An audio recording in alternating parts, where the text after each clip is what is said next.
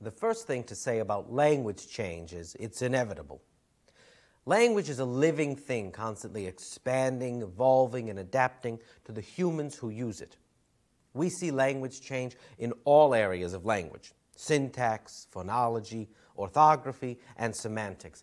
For now, let's just focus on semantics and on one particular area of semantic change which always grabs people's attention: slang. We all recognize slang, we all use slang, and we use it for a reason.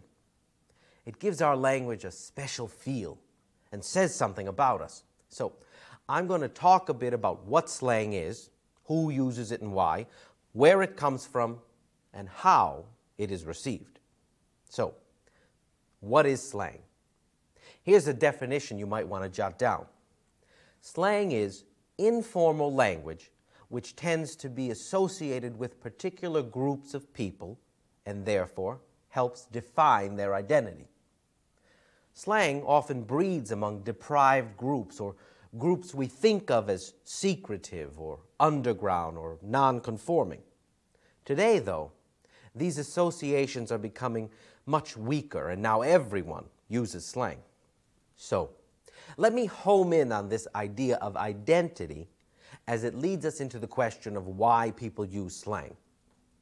A lot of slang comes from people not wanting to be understood by those outside their group. We typically think of using language in order to be understood, but another use of language is to prevent understanding. People use exclusive or private language to give their group a distinct identity. With slang, people can tease one another, enjoy shared experiences, and keep everyone else at a distance.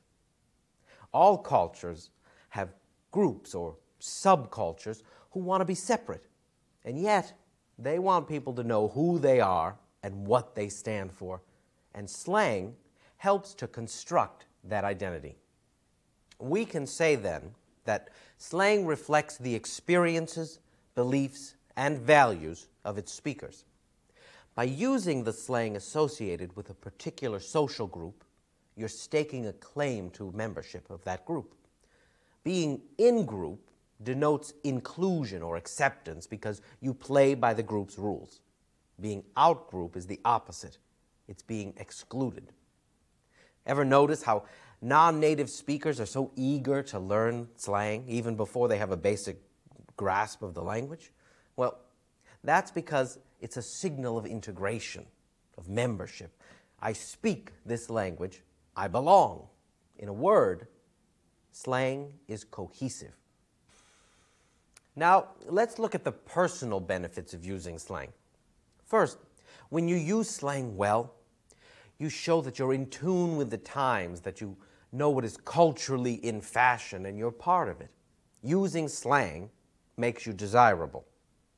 The second benefit of using slang is that you demonstrate your mastery of the situation. You become an expert. This is because slang is only used in certain settings, and knowing how and when to use it, or when not to use it, gives you a kind of status. A third benefit of using slang is that it allows you to share social and emotional experiences, so it reinforces your relationships. For example, if you say to your friend, "My new sound system is really safe," you're saying more than just, "It's very good." Your use of slang equates sharing an emotional experience. And a fourth benefit of using slang is, it's fun. It's often humorous and very creative, like poetry. The semanticist S.I. Hayakawa actually described slang as the poetry of everyday life. In other words, slang is also a form of play or entertainment. So, what are the major inspirations for slang? Well, there are a few that never seem to go out of fashion. I'm talking about love and romance. It's also used for emotional expressions of like and dislike, and you can probably think of dozens of them. These particular slang terms seem to have a pretty short life. They're being replaced by newer words and phrases all the time. And like I said, if you want to stay cool, you've got to keep up with the changes. But there's another category of slang term that's really taken off recently. And that's the slang of new technology. Things like personal computers, the internet, email, and mobile technology. These things have become one of the richest sources of slang, and there are tons of websites designed to celebrate or decode that slang.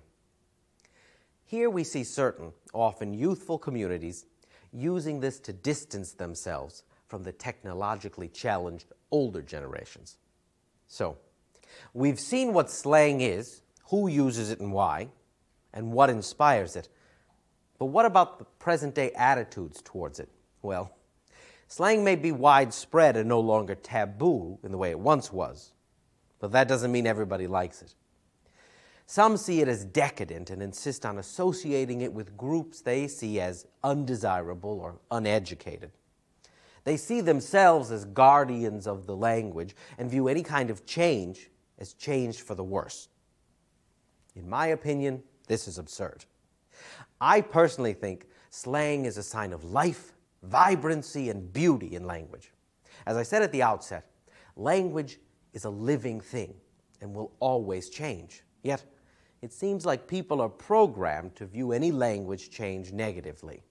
Okay, so I'd like to summarize now today's main points with a quotation from linguist Tony Thorne, who says, "Slang often performs an important social function, which is to include into or exclude from the intimate circle."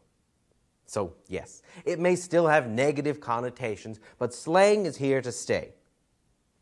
It even has taken on an aura of respectability by becoming the subject of serious academic study. And why not? As I've tried to show, it's a fascinating social and linguistic phenomenon.